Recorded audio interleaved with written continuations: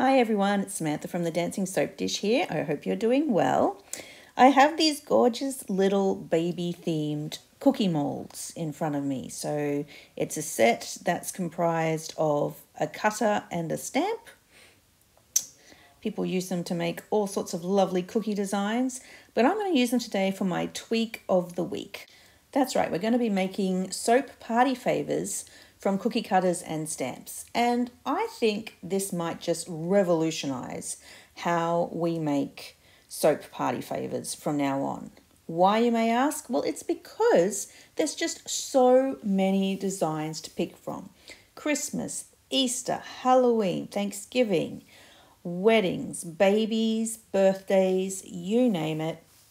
And there seems to be a really cool stamp to go along with it. Lots of kids designs as well for kids' birthday parties. So there really is heaps of possibilities.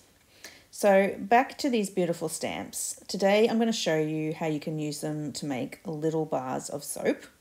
I've been experimenting with these cookie molds for nearly a year now, and I just haven't found the right technique.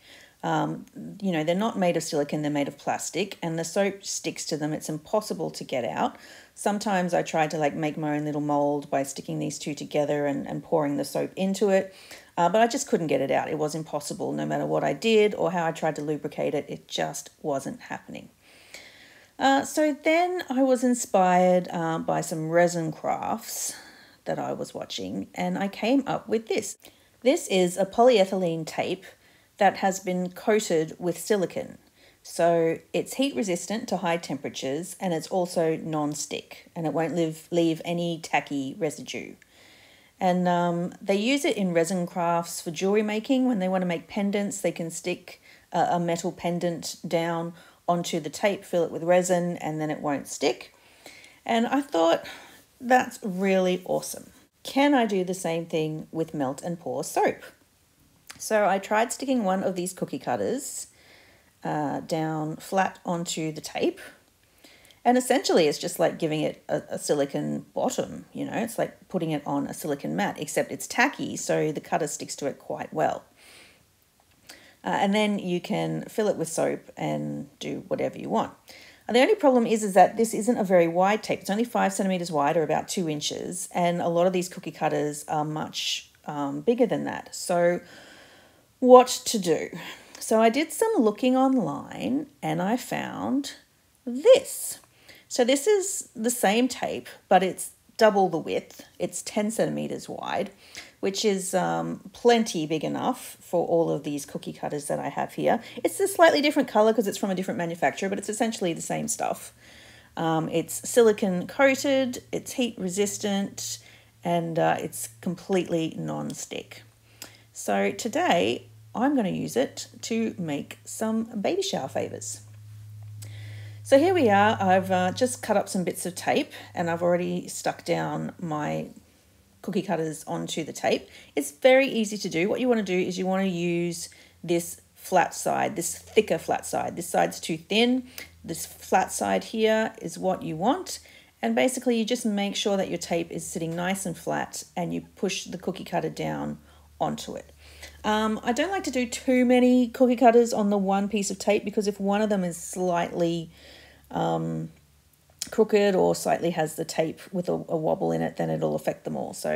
But then all you have to do is just make sure that you push down firmly on the edge of the cookie cutter and make sure that that tape is firmly adhering to the cookie cutter, which you can normally tell just by looking at the color. It's actually quite handy that it's tinted slightly green, because you can see when it's fully adhered to the pink cookie cutter, it goes a slightly different color. So that shows you that it is stuck in all sections and there isn't any gaps or anything like that. And you also want to make sure that your tape is just nice and flat as well, because if it has got a bit of a wobble in it or a bit of a crease, that will show up in your soap. You may be wondering if you can actually just use the thinner roll of tape, the 2-inch roll of tape, because that's more readily available, and sort of stick it to itself to make a longer piece of tape and use it that way. I did try that. I was semi-successful. If there was any sort of gap, between the two pieces, the melt and pour soap managed to find a way through it and leak through it. Melt and pour soap is just like that. And also, even when it did work, I found I could see the line that was where the two pieces of tape met. So I ended up with a line right down the center of my soap bar, and that's not ideal. So that's why I chose to go for just a wider tape to make sure I didn't have any of those issues. Okay, now I'm just popping all these cookie cutters that have been taped up just on a paper lined tray. I'm going to start weighing out some soap.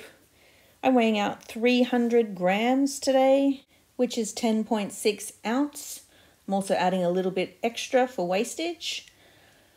You might be asking, how do I know how much soap I'm going to need to fill up these cookie cutters, since they're all different shapes and sizes? I'm working on that. I think I found like a little trick, a little sort of hack that you can work it out quite easily. So I might share that in a future video. Okay, I've melted some white melt and pour soap base. I am scenting it with a beautiful baby flavored scent. I'm actually going to go for this beautiful sea green. I want like a nice pastel sea green. Obviously, pink and blue are the obvious choices, but you know, sometimes people don't know what baby they're having, so you need to have some of the neutral colors in mind too. I've also got some isopropyl alcohol on hand, and I've given this a good stir to make sure the fragrance and the color is fully integrated, and I'm going to start pouring.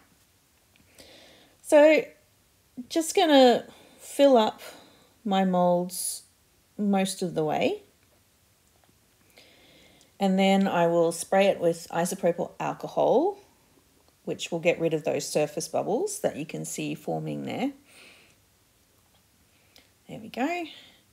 And then I'm going to go back and try and top it up as close as I can to the top. Maybe even sort of go over the top. You know how sometimes the soap kind of, you can get like sort of a bulbous dome where it goes higher than the edge of the mold. So that's what I'm actually aiming for. And the reason for that is I know that this soap base that I'm using is prone to shrinking as it sets. And these hard plastic cookie cutters aren't like a silicone soap mold that have a bit of give in them. They're, you know, pretty solid. And so as the soap sets and shrinks, it's going to sort of pull against the edges, and I'm going to get a bit of a wrinkly effect on it. So here we are, it's half an hour later. They have set, and as predicted, I have wrinkly soap. But I knew that was going to happen. It's just the type of base that I like to use. It happens a lot. So this might happen to you. It might not happen to you depending on which soap base you're using. It's very easy to do. Because I overfilled the molds, I'm just going to use a sharp knife just to cut off the very top surface of the soap, and I can use the edge of the cookie cutter as a guide. And then I'm just going to give it a little rub on this paper towel just to smooth it out. And there you go. Now I have a nice, beautiful, smooth bottom, which is exactly what I wanted. So that's just an easy fix and a trick if you know that the soap you have is going to shrink and sort of give you that look. It's just basically because the edges of the cookie cutter are so solid, they're not going to give. And then as the soap shrinks, it sort of pulls, and you end up with the skin on top sort of being a little bit wrinkly as it's pulled in every direction. So there we go. Some of these aren't filled quite high enough to get all the wrinkles off, but that's okay. I can give them another trim later on as well. You know, when you're making party favors, you want them to be perfect because you're going to be giving them out to guests and friends. It's not just for personal use. So you want them to look absolutely spot on. Okay, time to peel back the tape. It's very easy. All you do is just peel it back. Keep it because, yes, you can reuse it. Absolutely, a few more times. And look at the beautiful, flat, perfect surface we're getting from the top of these cookie cutters. Absolutely perfect. Exactly what I wanted. Now I'm going to match up the cookie stamps. with each of the cookie cutters, and I want to emboss the design that's on the stamp into the soap. So the easiest way to do that is with a hammer.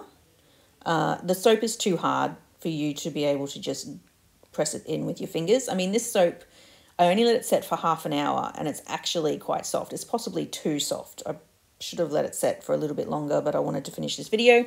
So it's probably a little bit softer than I'd like to be working with at this point. But even then, you still need a hammer.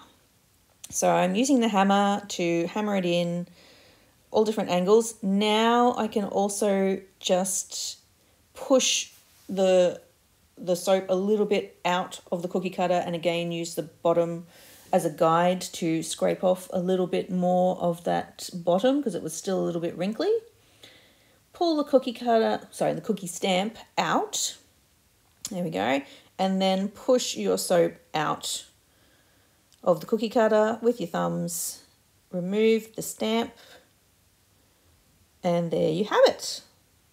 Some little baby bloomers. Or is it a diaper? Whatever it is, it's cute. Okay, so some tips when you're doing this part of the process. So you're hammering away and the cookie stamp is getting pushed pretty firmly into the surface of the soap. Like I said, this is plastic, it's not silicone, and it will stick to the soap. So make sure that you actually pull the stamp away from the soap before you push the soap out of the cookie cutter.